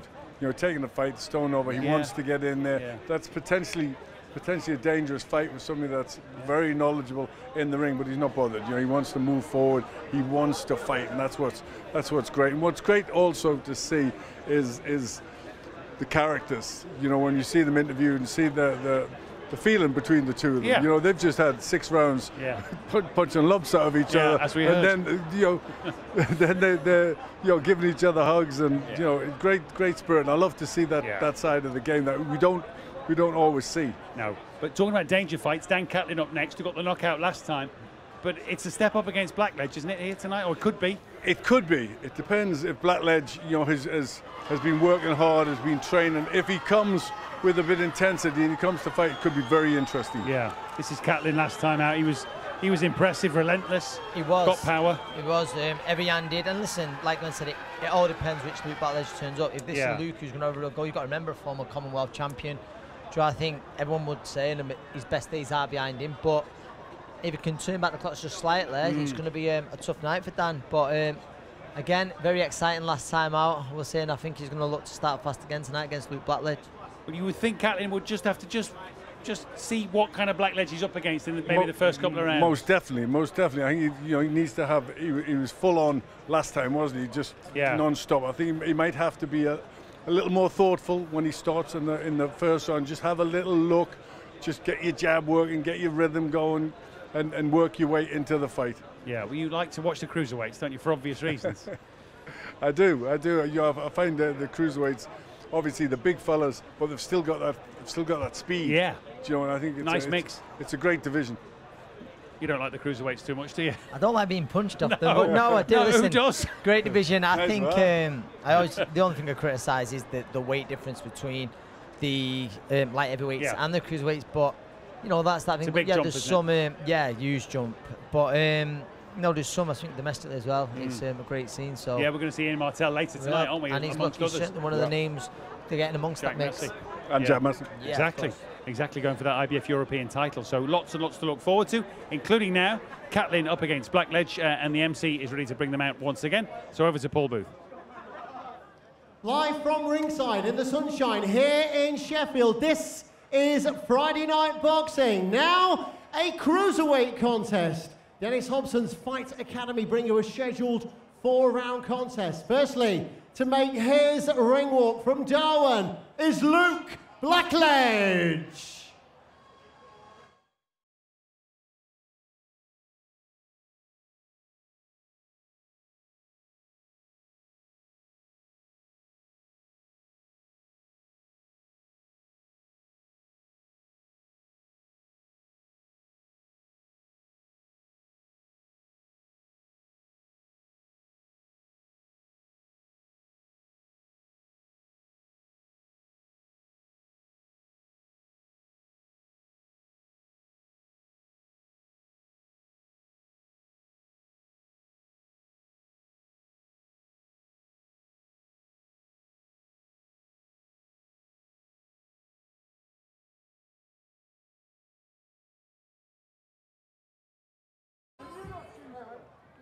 And now to make his ring walk to the blue corner, bringing with him a perfect professional fight record from Fleetwood, it's Dangerous Dan CATLIN.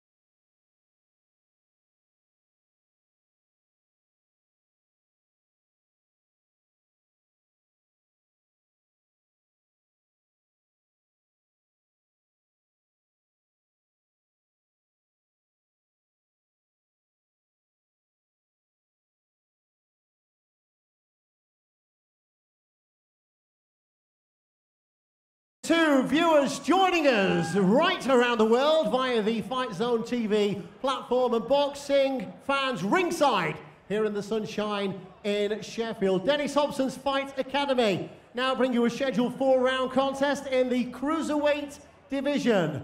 Timekeeper on the bell is Chris Hancock of Doncaster, and the third man in the ring is our scoring referee in charge of this bout, introducing Andy Brook of Leeds. Boxing out of the red corner, he's wearing the white shorts trimmed with red, scaling officially for the bout at 13 stone, 13 pounds, 4 ounces. 26 career victories, including 9 finishing inside the scheduled distance. He stands in the ring this evening as a former WBC International Silver Super Middleweight Champion and a former Commonwealth Super Middleweight Champion. Boxing out of Darwin, Lancashire, introducing Robbo Luke Blackledge.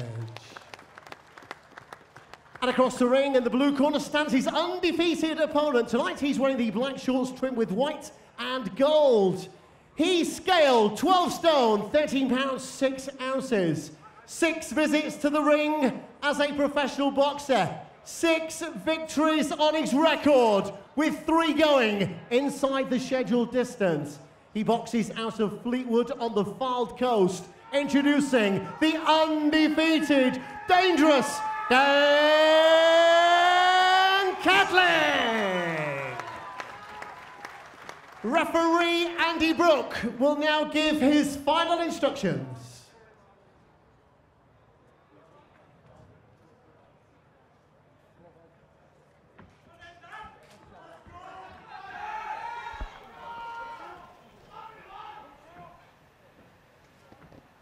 Seconds out, round 1.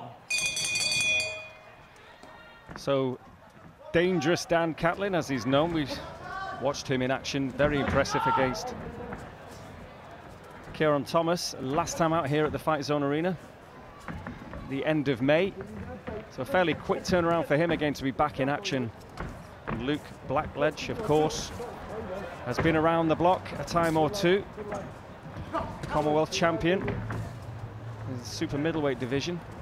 Coming to this contest tonight, a good bit heavier than that. He's the bigger man in there tonight. He's got a bit of a weight advantage over the 12 stone 13 pounds Dan Catlin. Do you know the last time I saw Luke Blackledge? Have a guess where it were? Sainsbury's. Nope, it was in the hotel, right, of the morning. Was watching Andy Ruiz against Josie Parker for the World Heavyweight title, and he was getting ready to fight Callum Smith. This is a big step up in opposition for Dan Catlin. Well, it's huge. I mean, Blackledge is a very, very seasoned operator, as you say. He's had titles. He's been in with some excellent operators, the likes of Callum Smith. He's beaten good men. The likes of Lee Markham springs to mind. Good operators in the divisions domestically. And Catlin, he was a good fighter, Luke Blackledge. Very good fighter. He was very, very good fighter. It's really interesting fight, this. What has Luke got left? You know, looking at his recent contests, you'd have to argue maybe not so much, but even then, looking at, you know, he's doing the likes of Lewis Edmondson and Dennis Radovan, Ollie Patterson, Chad Sugden. So, you know, even then, you know, they're much higher up the rankings than the Dan Catlin. So it's an interesting fight. And again, the pandemic has put so much on hold for so many people, but he did get out against Lewis Edmondson in April of this year. But what is it now for Blackledge? Because the titles, you might say, are they gone? Is it life on the road now? Is it about just getting what maybe he deserves out of boxing? You know, a few quid out of it on the road, and to maybe help the prospects like Dan Catlin learn. But well, we'll see. Maybe there is still the fire burning there. He's only 30. Yeah, so far it doesn't look great for him, to be honest. Catlin's winning the opening round. He's not really letting his shots fly like he would back 5 or 6 years ago. But Catlin's looking all right. You know, 1 night in the 24 amateur fights. He's not bad. He's not bad at all. But the Luke Blackledge of old, this would be a very, very interesting fight. It'd be interesting if Luke was into the fight. You know, obviously a former 10 and 12 round fighter. So, you know, the short duration of the fight obviously definitely plays into Catlin's favour, but intriguing first round. Well, has he been patient? He was obviously a man in a hurry, I think, against Thomas last time. He did get the stoppage in that fight eventually, but as I think he realises, even though it is only a 4-rounder, he showed a bit of patience in there. He's probably just trying to work out what Blackledge has, as we've been trying to work out, I suppose. Yeah, I think with Catlin, I think obviously he will look at Luke Blackledge, and Dan Catlin, a young man, 22 years of age, he's probably seen Luke Blackledge 4 or 5 years ago fighting the Callum Smith. So he's going to be going in there, he's going to be thinking, we used to watch him on the TV, he was a very good fighter, you know, he was a title holder, so it's probably a weird one for him. He's probably looking across and thinking, can I beat this man? Even though he'll probably have full confidence, probably be questioning himself. So I want to see more out of Blackledge in the second round. I want to see much more out of him. You know, in a 4-round fight there, for Luke, the pace was slow. You know, use your experience, make it uncomfortable for Dan in there. I want to see much more from him because he's 1 round down. He needs to win the last 3 to win the fight.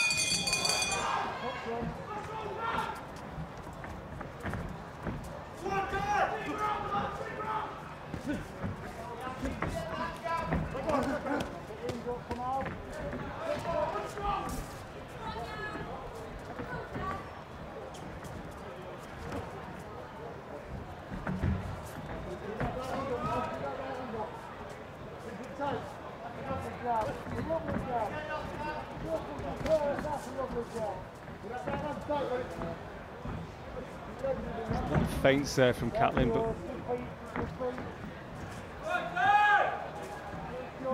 has really got the jab going. I think he's still probably a bit tentative because he's giving a bit of weight away to Blackledge. Catlin's just doing enough. You know, he's using a decent enough jab. He's throwing the feints, as you say. He looks nice and relaxing there. For me, Catlin is winning the fight, doing what he's doing. It's up to Blackledge now to make this uncomfortable for Catlin. You know, it's up to Blackledge to do more because, as it is right now, Catlin's winning the fight, and Blackledge on the back foot there. You know, I don't really see him.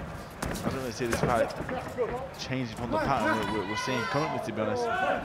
Blackledge doesn't look to be able to pull the trigger anymore.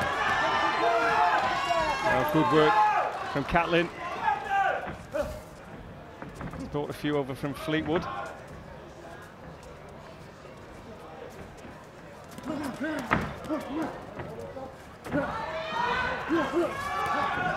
lets his hands go there, Blackledge, which is maybe just spurred Catlin into action. That's a big right hand. Easily the best shot of the fight so far from Catlin. Yeah, it certainly steadied Blackledge up there. Blackledge just seems to be working the body a lot and trying to finish with a left hook upstairs, but he did get caught with a big right hand from Catlin there. Definitely steadied his legs a little. Blackledge for me on the back foot here. You know, there's only going to be one winner. The way the fight's panning out right now. Well, there's plenty of blood on the face of Blackledge as well. That cut doesn't look too clever. Yep, the right eye just seems to be bad cut from our vantage point. We are struggling to see with the sun in our eyes, but there does seem to be a lot of blood there. And Catlin now is starting to land clean and pretty often.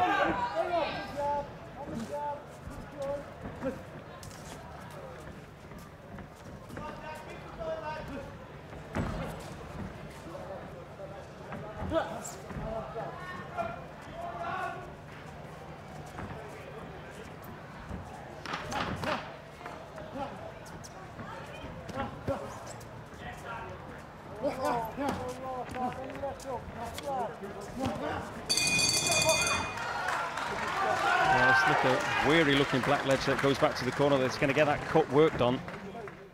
From Catlin's point of view, Henry Wharton in the corner there again. Busy night for him.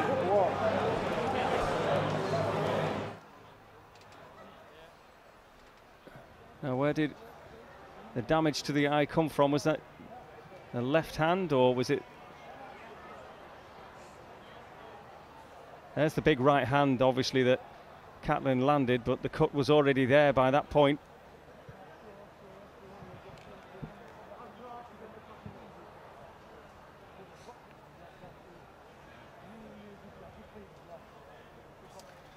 Yeah, another Catlin round. You know, the cut won't do Blackledge any favours. He actually took the right hand very well. It was a clean shot. He took it very well, but we need to see a lot more out of him this round. Round you know, three. Because he hasn't looked the fighter he once was. He was a very good fighter back in the day, but the first two rounds have been pretty disappointing for him, to be honest. Even though Catlin has been decent.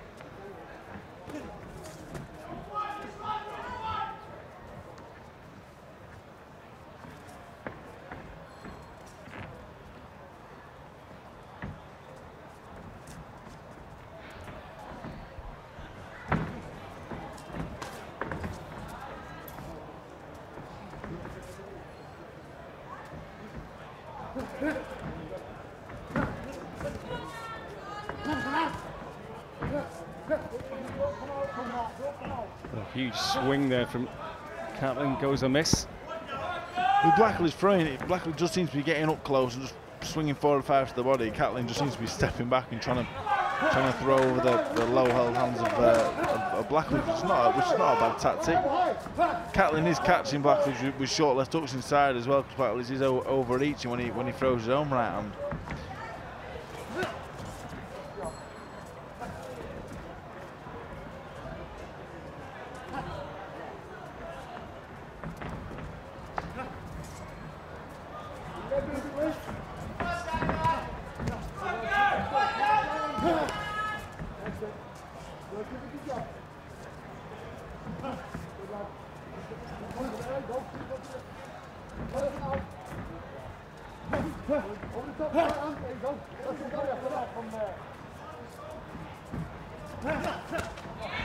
Good work again from Catlin. Just really controlling centre of the ring now. Catlin's work is good, but it's sporadic. You know, I'd like to see him get behind the jab in between the good work he does. Just get behind a good left hand, and again up and down, head, body, stick it in his chest, anywhere really. Blackledge's got the experience where he does try and slip the shot, so put the jab in his chest, and Blackledge maybe he might slip or dodge and duck into it. Sinks one into the body there, Catlin. Good shot. Blackledge's right hand there, I don't know if you noticed that, but it was very slow and telegraphed. And you know, I'm watching a fighter here, a good fella who was a good fighter back in the day, and I watch him now, and it kind of saddens me to see the fighter we're seeing in front of us, to be honest. Catlin's doing a good job, but he's making look while he does look ordinary due to Catlin performing well. The shots are so slow and telegraphed and forced, and I don't know, I'd like to see Catlin put his foot down in the last round and maybe try and force a stoppage. It would be a good result, at least on paper. Well, another round you would certainly give to Catlin, Dave Allen. So going into the fourth. 3-0 Catlin, yeah. I think while Blackledge needs the stoppage to win the fight, I think it's on Catlin now to really force the pressure and maybe get Blackledge out of there. You know, Blackledge does look uncomfortable when he's under pressure. Catlin's already shown he's got the power to bother Blackledge, and he landed a lovely left hook to the body in the middle of the round there. So I would like to see more from Catlin. You know, don't go through the motions. Just get your man out of there, because this will be a good result with the stoppage over Luke Blackledge. So let's up the pace, get behind the solid jab and put your shots together. When he puts shots together, he looks good.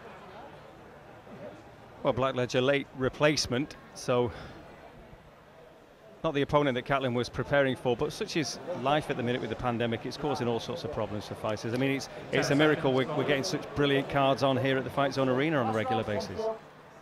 Yeah, it's incredible. I think the fact that we've had 6-7 shows in the last 6-7 weeks has been unbelievable. You know, it's not really no one else has been doing this in recent times, so it's been fantastic. Well, the fourth and final round.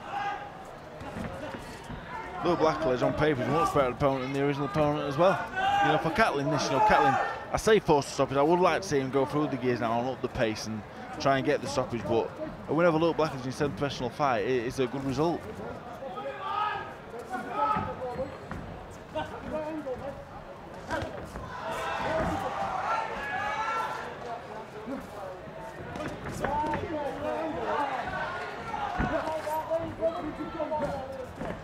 I don't like the way he steps out of distance with his left hand so low.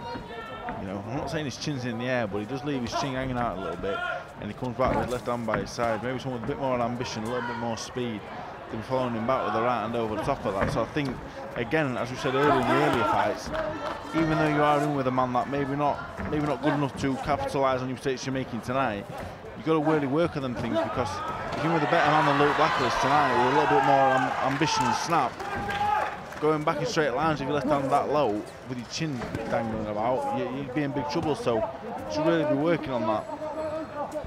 Well, I did enjoy some success in that last flurry. Get the crowd going there. Dan Catlin.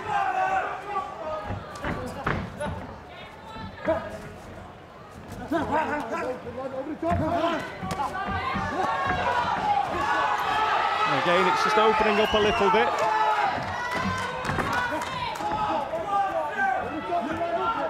Nice from Blackledge there. Nice bit of success for him at last into the fourth round. Turning southpaw now. I'm not a big fan of fighters turning switching stances in fights. You know, unless you're Nazim Ahmed or unless you're Terence Crawford. Spent a fair bit of time in the Ingle gym, didn't you? Yeah, and that's why I don't turn southpaw. So I'm not going to do it in the gyms. I'm not going to do it in the ring. If you're not a natural southpaw and you know you're not a Terence Crawford or someone of that ilk, don't do it, because you ain't going to do it when you box at the high level. So don't try and do it tonight. Do you know what I mean? And a good straight 1-2 from Catlin.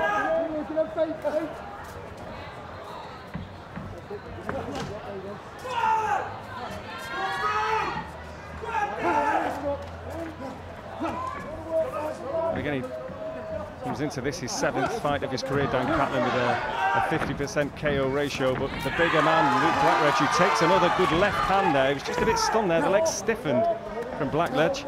Yeah, Catlin, yeah, he's got long levers. He can punch a little bit. He's not bad at all. He's not bad. You know, Luke's tall. I think there's a big size difference tonight, isn't there? There's a weight difference. There's probably. Luke Blackledge's punch resistance is gone, Dom, to be honest. You know, but like you said, the size discrepancy probably has helped him get through the fight. But yeah, Dan Catlin, 4 rounds to 0. Good performance, good win. Great win on paper for him, and now he moves on to bigger and better. Yeah, just 22 years of age, the man from Fleetwood. And is that 7-0? Of course, he's been around a while, turned pro at 19, but of course not been as busy as he would have liked. Nobody has. And that could be, as you say, a good win in the column for Dan Catlin. Andy Brook is the man who is just currently scribbling his scorecard down. Some decent action in that 4th and final round. Yeah, I thought Catlin boxed well. He boxed all right. It's hard to box someone against like Luke Blackledge without the ambition. You know, again, Catlin again, another fighter. I think fights someone that will come to cause him all kinds of problems. He probably boxed better. You know, his reflexes again are good. He can punch a little bit. He's quick. He looks strong enough. So yeah, he's not bad at all. You know, I just think the only slight really is on Blackledge there. I didn't think he you know, had much hunger for the game there. Well, of course, so much to come on Fight Zone. Jack Massey, top of the bill. Ian Martell, Hannah Bagley, Hannah Rankin, Zach Miller, Josh Holmes, all to come. But now we have the scorecard from this contest, Catlin against Blackledge, and the result is with our MC, Paul Booth. After 4 rounds of cruiserweight boxing, we ask our scoring referee, Andy Brook, to decide the bout. He sees it at 39 points to 37 points in favour of our winner from Fleetwood. Still undefeated, dangerous Dan Catlin.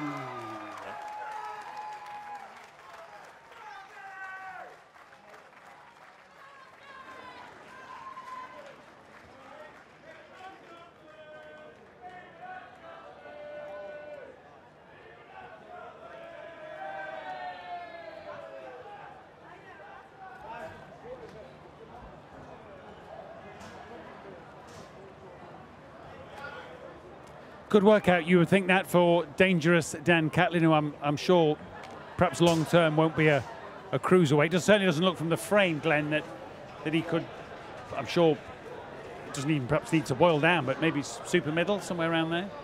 Light heavyweight probably, because still from where he was, he's still got half a stone to get rid of, which I'm sure he can do that quite easily. But he's only 22 years of age, so he's not, you know, he's going to get bigger. True. You know, as time goes on. So I think a good addition to the light heavyweight ranks. And you know, I think he's still a work in progress. He still makes mistakes. The left hand's far too low when he comes in with a better class of fighter. But you know, I mean, these are the sort of fights that will get him experience, and these are the sorts of fights that will make him progress. Yeah, and obviously the cut affected perhaps Luke Blackledge, who's, in fairness, perhaps not the fighter he was in his heyday. Yeah, for sure. I mean, listen, he still asked a few questions, which is good. So a very beneficial fight for Dan. I think, like you said, he'll eventually grow into a light heavyweight, won't we? I think what you say, he was under 13 stone yesterday, but he probably got in the ring weighing the same tonight. Might, like you say, he might talk super middle as well. But I'd say great that he's active. Great that he's active. Sells a few tickets as well. That always helps. Yeah. And like you say, you can steadily move him. Yeah. Rangy. Got a nice combination of punches. He has. You know, as I say, there's still plenty of work to be done on him. He's a bit open, gets caught with shots. Obviously, as the opponents get better, you'll find it harder. I like that, you know, he drops that left hand and he's got his chin in the air a little bit. So yeah, a lot to work on, but you know, this is what these fights are for. You know, just to build up experience and just to keep trying to improve, and he's doing that. I think, like I say, being active will do Dan the world of good. But he is, and you'll keep seeing him. That was a lovely shot there, the overhand right there. Splash it down across Luke. But I just, like I said, there's I've said it a few times tonight. Like I said about everyone, there is lots to like about him. But like you say, he'll be tidied up. That'll come with experience, being active, and we see where this journey goes. Like I say, at super middleweight or light heavyweight. Yeah, well, he's talked of in the records, obviously since turning pro, as a middleweight at times. Yeah. So he has boiled down to a couple of weight divisions below. And the great thing about Fight Zone is the fighters are going to get the opportunities. Yes. Because it is, week in, week out, and all around the country it's going to be. So they're going to get the chance will come, and that's what's great about this platform. Yeah, and others in and around those weight categories will be seeing CATLIN saying, well, I wouldn't mind a piece of him. Yeah. Equally, obviously, his manager will be saying, well, where do we look next? But I think with him, similar fights to that, learning fights. Don't have to rush him. Young, maybe another 4 rounds or 2. Then look 6 rounds. Just take your time. Take your time with him. Lot to learn, and like I say, good team around him. And when the time's right, he'll be ready to go. And the thing to remember is, it's sometimes not the best to be young and get there too quick, especially at the heavier weights, because he's gonna get his man strength and mature around about 29, 30, 31. So there's a lot of time. So it's really just about getting the experience. Don't try and rush it too much. Just take your time and get the work in. Time. We heard from the winning boxer Dan Catlin, waiting to talk to John McGuinness. Well done, Dan. That's a good win on the record now. Luke Blackledge, he's no mug. He's a great operator as well. So again, talk us through how you saw it in there. Yeah, so I felt in control really. I mean, I know Luke, he's a great lad. We've sparred hundreds of rounds, and I knew if I came today and thought, I'll try and take him out there in 4 rounds, it'll be a war. And we've got a date in mind in about 6 weeks, so get behind the jab is something that I've not showed too much of in my career so far. So I thought I could use a bit of the jab, use that boxing, and get through the rounds and win the rounds. Get some good rounds under my belt with Luke, so yeah. He's a much bigger man in there tonight, a heavier man. So, were you mindful of that as well? Yeah, so obviously you've got to be careful. He's got, my natural weight's 11 stone 6 for a fight. I mean, I've cut a little bit for it, but so I can operate a middleweight. So, going in there, he's a cruiserweight. And he's a big fella. I think he's about 14 stone in there tonight. And, I was well hydrated when I weighed in, so to speak, anyway. So, yeah. Well, what's the weight then that you're really going to campaign at? Because I mean, clearly you're not going anywhere near a cruiserweight or light heavy, even if you're talking about doing middleweight. But is super middleweight really your future? Maybe. I'm only 22, so maybe in the future. But I can make middleweight now with ease. If I had a fight, in the next few months, and he said, right, you need to be 11 stone 6 for this fight, I'll make that easily. And I think I'll be a big lad and a strong lad at the weight as well. That's going to give you a lot of options going forward, isn't it? Because you're only 22. That's it, yeah. 22, so obviously, I might grow a little bit, might fill in super middleweight, but we'll see what happens. That's just your 7th fight? 7th fight. You've had your 2nd fight at the Fight Zone Arena, which is no more now, so you've got to wave farewell to this place. But it's been a good ground for you, hasn't it? Yeah, it's been good. I mean, got a stoppage win last time out, and then a good 4 rounds with Luke, so yeah, it's been a good experience for me. I've enjoyed it down here. And you mentioned 6 weeks, there might be something in the offing, so can you give us a sneak preview? Wait till Kev's announcement. I think he's going to put on a few shows. I can't give you any dates or venues yet, but he's got some all set, so I think next week after this, he's going to announce them, so we're back out again in about 6 weeks. And how are you enjoying the Fight Zone platform?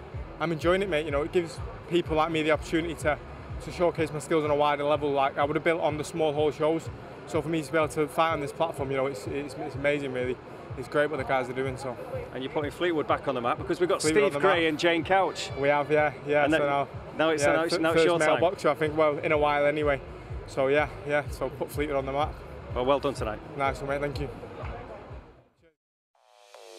I am Jack Massey. Back in business. Putting the cruiserweight division on notice.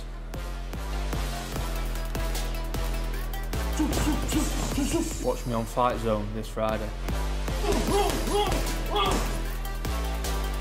FightZone.uk. Subscribe now.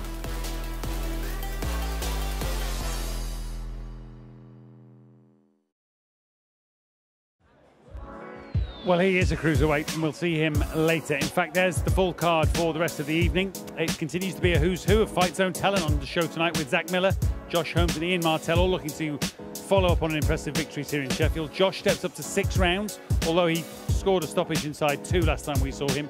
Zach Miller takes on the entertaining Naeem Ali, who therefore must give a fair chunk of weight away in the process. Zach, he saw off Chris Pilkington last time.